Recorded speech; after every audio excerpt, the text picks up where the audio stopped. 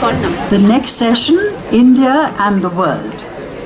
May we invite Ahuja onto the stage and Miss Nivedita Menon onto the stage. If this promises to be a scintillating discussion on the landmark exhibition and book, India and the World. While talking about this exhibition, Naman said there was a conscious effort made to include women's perspectives in shaping the history of the world. Nivedita is a feminist writer and professor of political thought at JNU. She is known to take positions on political issues, including nuclear power and the Kashmir conflict. India and the World. Thank you very much. Sorry? A timer's up.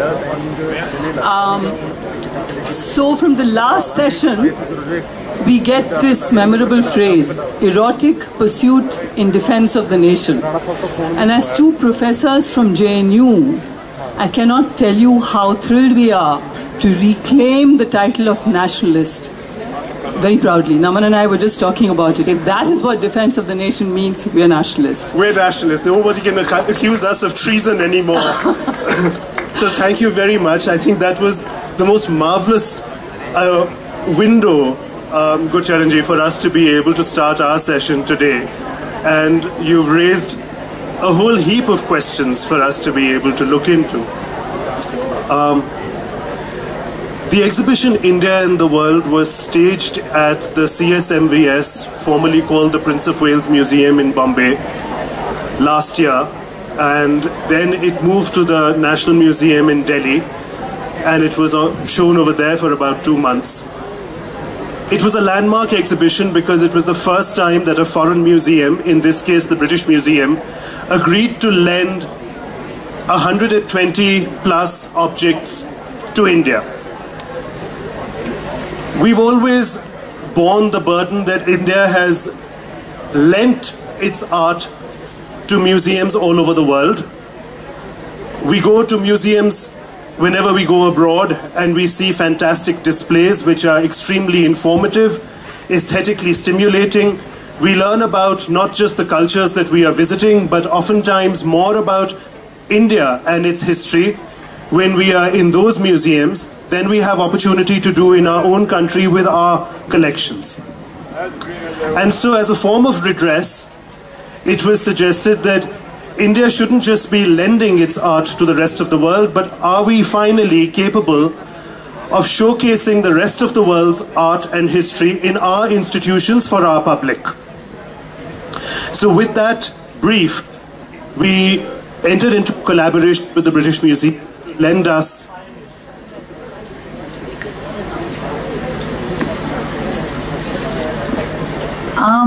this is a request. Would you please maintain some silence because a lot of people can't hear those who are on the dais. Thank you. Thank you very much. So one of the issues when you're trying to write a history is that although a dominant chapter in history might be about what kind of a government we had, or what was the nature of governance or the state, you might have a section on trade and economic history, but equally within that writing of history, people have other questions. What was the role and the status of people? What was the nature of day-to-day exchange? What was the role of gender or the history of erotica? How was it being played out at that time? And how can you read that within a history of economic relations or the nature of the state at that time? What rules were there that governed it? And so there was a subtext to the entire exhibition, which was about trying to read a history of gender and try and create a more empowering history into an economic history or a political history that might be used as curricula in textbooks in India.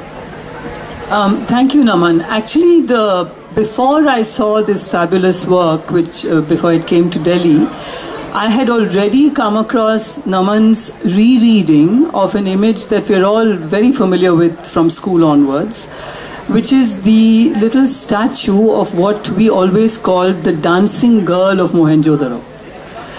And I read an interview with him after the Bombay exhibition, in which Naman said he reread this image. And can we maybe show that slide? At some point he will show the slide, and he'll talk about it a little bit himself. But what is interesting is that he rereads this particular image not as a dancing girl at all. He interprets the way there it is. He interprets her hand, which is loosely held like this, as having possibly held some kind of weapon. In other words, he rereads it as possibly a woman soldier. And what occurred to me when I saw this particular interpretation was that it is no less plausible than the assumption that any woman standing with a hand on her hip has to be a dancing girl. In other words, when we look at images of any sort, we look at them through the prejudices and the social networks of our time. And at some point, archaeologists viewed any woman as simply existing for the pleasure of men, a dancing girl. But by the time we come into the 21st century, in a world that has been shaped decisively by feminism, Naman produces another reading of this image. So the question that occurs to me, and I'll toss it back to Naman just now, is that when we claim tradition, in the last session Shabarimala was mentioned, but all communities claim tradition. What is this tradition that we are talking about? Because traditions are constantly reinvented. There are also traditions that are marginalized and traditions that are claimed. For example, in Shabarimala, there are traditions of backward castes and tribal people performing rituals. They have now been marginalized. So why are those traditions not being claimed? The tradition of women not being permitted to enter the temple is relatively new. Why is that tradition being claimed as tradition? So there's a whole way in which we would have to read even texts like the Kama Sutra, which we had such a scintillating discussion of in the last session, with a 21st century lens. In other words, there is no other way that we can enter tradition. We can only enter tradition through the point at which we are. Traditions are fluid. So I'll toss this question to Naman so that he can talk about this a little bit. I think, yeah, it is very difficult to be able to address this. The reason is, tradition is hugely empowering. It informs us about our identity. If things happened a particular way in history, it's easier for us to be able to say that this is part of our culture, and we must therefore own that identity. And that is very empowering, and it needs research to be able to constantly dig out that more empowering history and to be able to make history more relevant to the present. And it was with that intention that I tried to do a rereading of the Dancing Girl of Mohenjo-daro, because looking at the sculpture, you see that she wears all her bangles on her left arm, which is held on her thigh, and her right has only a bracelet at her wrist. She stands with her head cocked backwards, and there's a slant to her body at an angle. Now, as any student of sculpture will know, that if you really wanted to balance that sculpture out in some way, if I just inserted a stick or a spear in that hand, her left hand, which incidentally has a socket, if you handle the piece, you'll see that it hangs at an angle which exactly balances the extension on the other side. And I began to wonder, why is this person who's keeping her right working arm free, as every woman knows, bangles get in the way of work, and she's loaded all her bangles onto her left arm, she obviously needs to keep her working arm free for some reason and not wear all the bangles. And if she's a dancing girl, surely it must have been necessary for her to be equally adorned on all sides and to wear bangles on both arms. And the fact that her dancing nature began to make me wonder, when did this name come up? And reading through archaeological survey reports and history books, it turns out that this is more reflective of the bias of the writers of the early 20th century, who felt that images of women should either be called dancing girls, there for the pleasure of men, or they should be called Parvati or some other Devi or some goddess, there for the worship of men. And those became the two debates constantly, with article after article being written about her, and fights in the media that shall we call her a goddess or shall we call her an apsara? And it seems that there can't be any space for a woman to exist in Indian history as a working woman, just as somebody who is capable of being a soldier or being a warrior. And it's not that unusual to have female soldiers. There were others, and even today the very idea of Bharat Mata is invoked time and again through imagery to be able to fulfill those roles, problematic though it may be. Now that slide is not very clear, but I don't know if you can see it, but it's a memorial made to a female soldier in the Kakatiya domain in Andhra Pradesh, and it shows a woman in a short skirt with a blade at her throat. Every time somebody would be martyred, the memorial that would be erected in their memory would not show them as having fallen to the enemy in war, but invariably show them as somebody who sacrificed themselves in service of the country. And the fact that there are memorials to women from medieval times, just as there are hero stones and memorial stones to men, is something that hasn't been talked about very often. So it was relevant to try and bring out these examples from history and try and show them together. But the problem for me was that when doing this, however empowering it may be, there is still a level of patriarchy that is implicit even in such a sculpture. And the reason for that is that if you look at it carefully, you'll see that on top, on this projection you can't make out, but there are two figures above her on the left and right.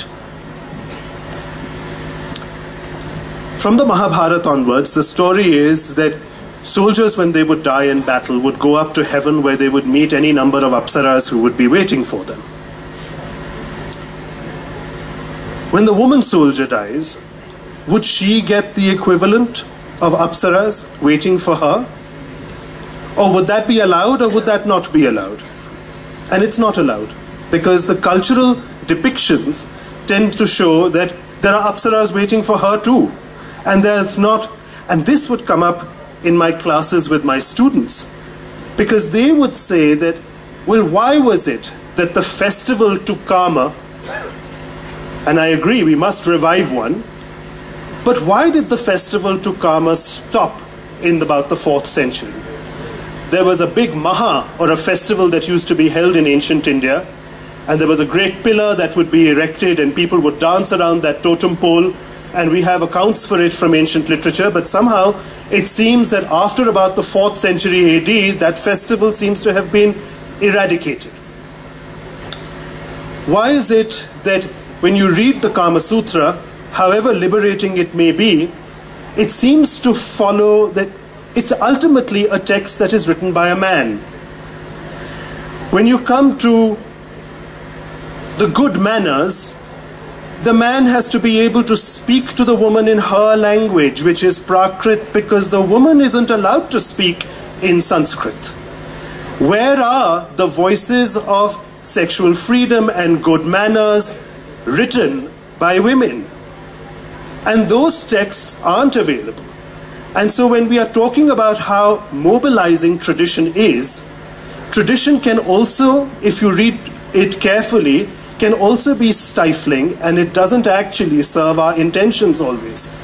And that's what these artworks were meant to display, that there is a certain normative way, a heteronormative and a certain normative way in which society has been created and our identities have been shaped. So from Ming China, for instance, this was a huge scroll that showed what were the courtly activities of women. And women over here are allowed to do such things as tend to the garden, do a little bit of embroidery, look after their children, go around the scholars' rocks in their garden and tend to them. There's nothing decisive that women are meant to do, really. Or in this shield, made at about the same time from Udaipur, the Maharanas of Mewar depict what is the right and correct action for a Rajput man and how it informs the notions of masculinity. It's painted in what we call the fabulous Neem Kalam style, which is all in shades of gold. It's painted on rhino hide. This fantastic shield lies in the National Museum in Delhi. It's divided into 8 paintings. The art prahar, the 8 times of a day. And our soldier, the valiant king, leaves his palace, goes to the temple, bows before it, carries on, shoots a tiger, carries on, finds a woman bathing in a pond, whisks her off, has his way with her. In the next scene, he carries on, sits in a machan, shoots a few more animals, and he carries on like that, hunting, shooting, fornicating through the day, till he eventually goes back home to his palace, and all the women of his palace are supposed to line up with their thals in their hands, waiting for him to come back and welcome him back into their lives. And it's all in a day's work, which is what is depicted on this shield. And so you realize that tradition works both ways. It extends certain normative patriarchal notions of femininity and machismo as much as it can be given a more liberated reading if we are willing to excavate that kind of a history. So, Naman, I would like to ask you to reflect upon how something reaches us as tradition, in the sense that there's a particular way in which history is produced. There are certain resources that we have access to because certain texts are translated, certain texts are not translated. For example, in the 19th century, the Gita is discovered. In the 19th century, the Bhakti tradition is discovered in India. And there's a way in which the Bhakti tradition is written about and talked about, and the Gita is written about and talked about, in order that a certain kind of nationalism and a certain idea of India can be produced in the 19th century. So, in other words, the Bhakti tradition existed, but we get it, or we get into it, through a nationalist discourse of the 19th century. So similarly, I was wondering if you could talk a little bit about the ways in which the images and resources of culture that we have access to are also, they also reflect the very strong masculinist interests of the 18th to the 20th centuries. In other words, where are the texts by women? We do have, of course, Susi Tharu and Lalita's women writing in India. Yeah. We have now that wonderful series in the Murti Library with the songs of the Buddhist nuns Yes. and so on. So I wanted you to talk a little bit about the silences and the ways in which women's voices, whether of desire or action, are simply not available for us. So for every such account that Naman just told us about the life of the Rajput ruler, there would be probably oral accounts at least, or possibly even written texts, which we don't have access to, of women either celebrating their sexuality or with one another. If I see apsaras above a female soldier, I see that as a subversion of heteronormative desire straight away. It's not possibly a mistake at all, in the sense of it's not like you have the same iconography and stick a woman soldier's picture there. So we know that there are very many traditions of non-heteronormative desire and all of that. And where would one go to find those resources, and what is missing in your opinion? Yeah, exactly. whenever... Is this on? Yeah. Okay. You know, they made a postage stamp of this sculpture for many years, and it sort of summarizes the problem that Nivedita just raised. This is a fabulous statue of a Surasundari or an Apsara from the walls of Khajuraho, and this exquisitely seductive buxom woman coyly turning around was looked at as a great work of art from the Indian Museum in Calcutta's collection, where you see a woman from the back just turning around to look at us, and it was always celebrated as a fantastic achievement by an Indian artist to be able to make a figure like this. And how empowering that the ancient Indian woman is writing. She holds a pen in her hand and she's scribbling something. And it was looked at as an instance to show that how ancient Indian women were literate. And that's true. And we began to try and find a context for a sculpture like this and say, well, how is it that this sculpture exists amongst all these other figures having sex on the walls of Khajuraho? Why is this figure there amongst them? And then I began to look at her carefully, and I don't know if you can see on the slide, but there are little crescent marks on her shoulder, nail marks left by her lover into her flesh. And then there are another set of nail marks on her neck, and wherever I looked, wherever the man had grabbed her, or she'd been held, there are nail marks that have been left in her flesh. And as I began to look at all the other figures of Khajuraho, I realized they too carried these crescent nail marks on their bodies wherever they were held. And you began to realize that these are people who have been motivated into the act of writing or composing poetry or singing or whatever they are doing, driven to do it out of love. And that's what Khajuraho is all about. And then came promptly the question in class, sir, you're curating an exhibition on the body in Indian art. Where is the eye candy for women? All of these temples are covered with these beautiful buxom women for boys to look at. What's there for the girls to look at? And then came up the question on silences. That we have extraordinary silences. And we don't have answers to those questions because however liberating and mobilizing our tradition is, it is still packed with extraordinarily large silences, where financial agency to create these temples is in the hands of a certain male aristocracy that is patronizing these temples. Yeah. So if I can quickly come in here then, that perhaps then we need to be looking for these kinds of resources, not in the big state-patronized institutions such as temples, because as we know in Indian tradition, temples and the state were very closely linked, and the whole question of secularism is complicated in India for very many other reasons. So rather than looking at these big state-patronized institutions for female sexual autonomy, perhaps we need to be looking in other places, I guess, what I was saying. So I'd like you to just also reflect on the question of sexual autonomy, particularly in the context of the last panel, which was absolutely fascinating, where it appears that where there was a way in which eroticism as such was celebrated without much reflection on power. So I was thinking about, for example, one of the rules of manners that Gurcharan talked about was, when you are kissed, kiss back. I think I would like to add, if you like it.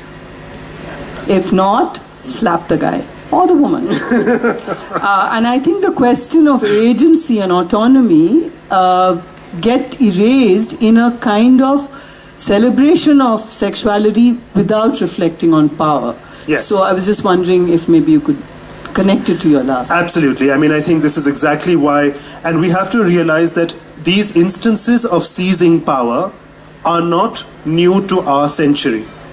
What I'm showing you behind me is a statue of a Jain Tirthankar who is being conceived as a woman. Now, in the strict Jain tradition, women aren't allowed to achieve, women don't achieve moksha. The best a woman can do is to be reborn as a man so that in the next janam she can aspire to moksha. But certain Jain traditions, and obviously a group of Jains in UP in the 12th century felt differently, and they conceived a female Tirthankar as a woman. At some point, it didn't suit the hierarchies within that establishment, and she was beheaded, and the sculpture was left out. It now lies in the Lucknow Museum. It's an extraordinary sculpture to be able to read that history into this piece, to be able to say that agency has come up time and again, and agency has also been suppressed. So I think that's some of the things. I had several other slides, but I think our time's up, it says. So could we maybe take a couple of questions? Could we do that? Couple of questions from the audience. There's one here. Naman? Can we have the mic, please? Can we have the mic, please?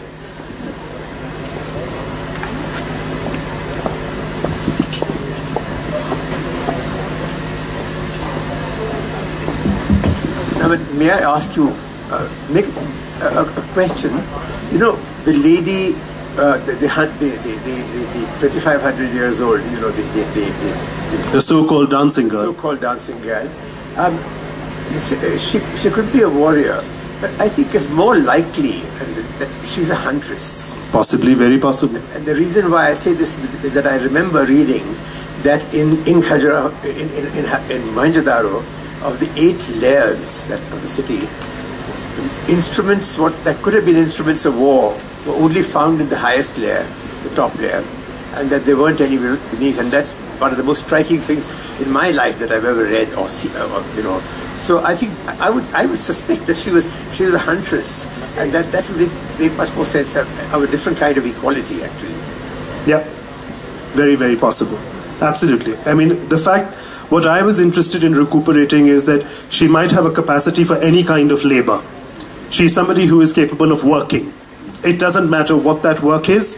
She could be a hunter, she could be a soldier, it could have been a staff of any kind, but the fact is that she keeps a working arm free to be able to do something with herself.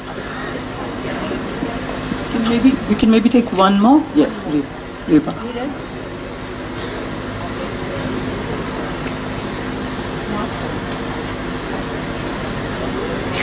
Well, you spoke about silences, which we need to remember.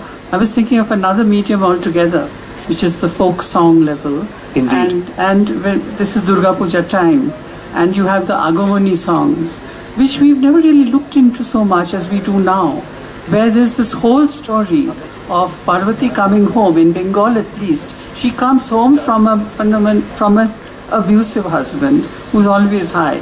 And she comes with the children to her parental home.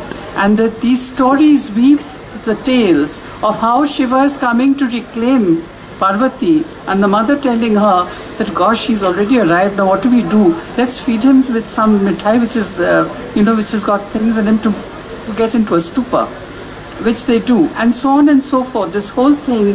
And so in Bengal, Durga Puja really means a woman going to her parental home and being able to tell her friends about what she suffers at his hands. He may be Shiva, but whatever. So these are the things that we are now looking into quite a bit, which we didn't really. We still have 3 minutes, 4 minutes. Yeah. Maybe we'll just... Yeah. It was very interesting, your talk. I've been to your exhibitions.